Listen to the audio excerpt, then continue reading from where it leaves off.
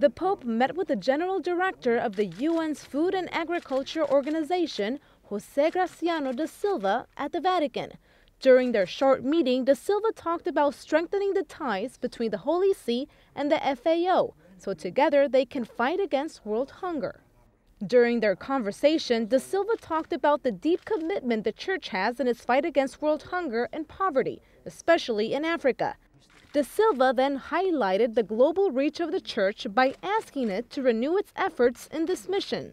They also talked about the coming United Nations Conference on Sustainable Development, which will be held from June 20th to the 22nd in Rio, Brazil.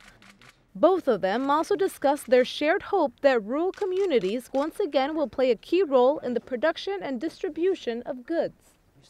The director visited the Pope along with 2 of his staff members. The FAO headquarters are in Rome. The director took on his new role on January 1, 2012. His 3-year term will end on July 2015.